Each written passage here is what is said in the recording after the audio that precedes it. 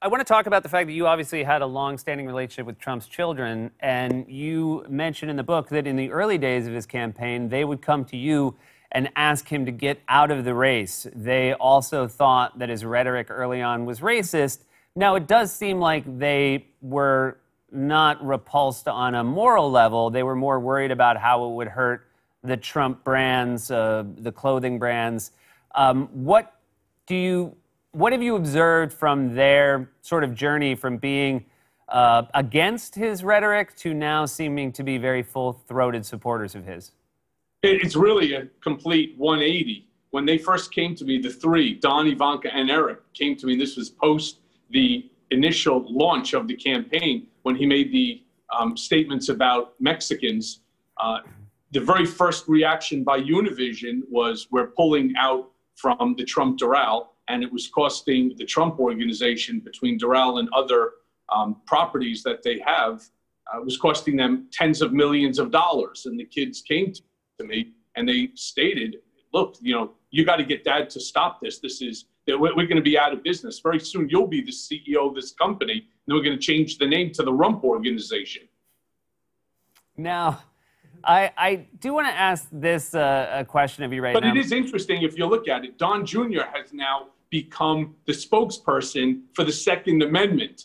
And that's also, I believe, included. Trump hates guns, right? And Trump hated the fact that Don and Eric went to Zimbabwe and that they killed a whole slew of animals. Could not understand how stupid that they can be to allow those photos to end up on the internet. That, you guys think that you're big, tough guys with a $10,000 gun that I ended up paying for, shooting, an animal while you're sitting there.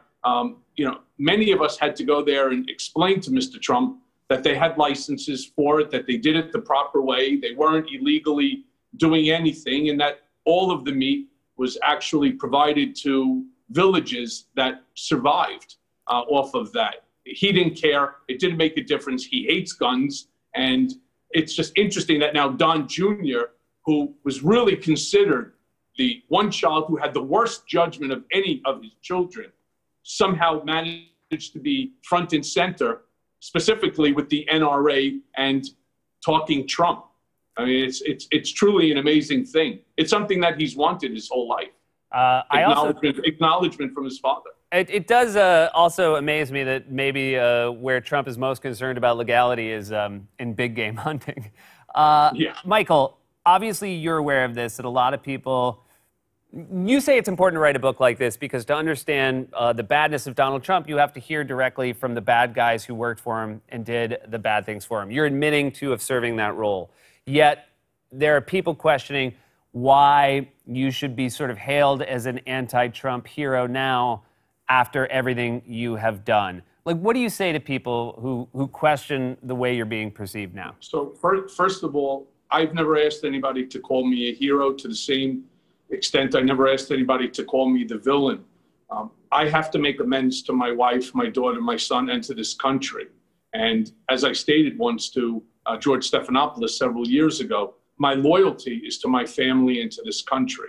And it took me basically losing everything. I talk about this in the epilogue, that I'm broke and I'm broken.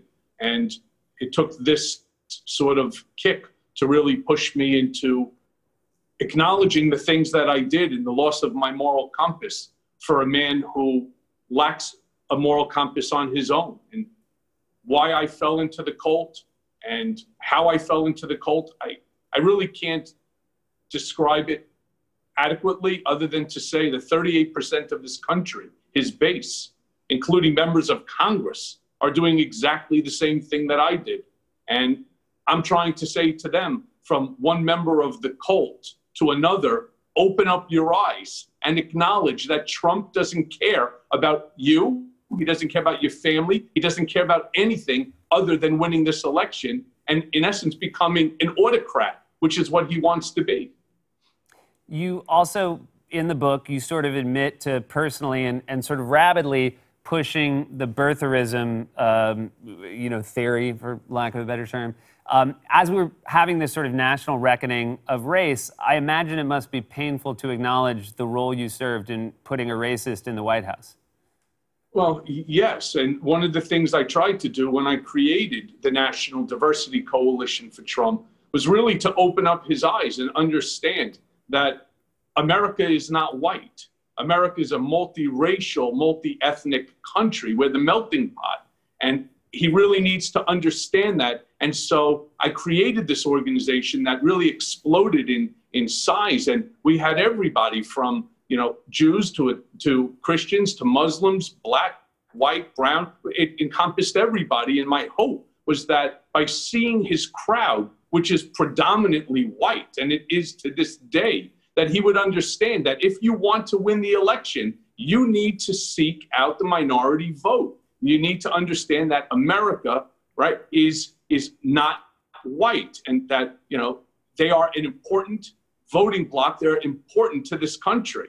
And I failed in that. I failed miserably.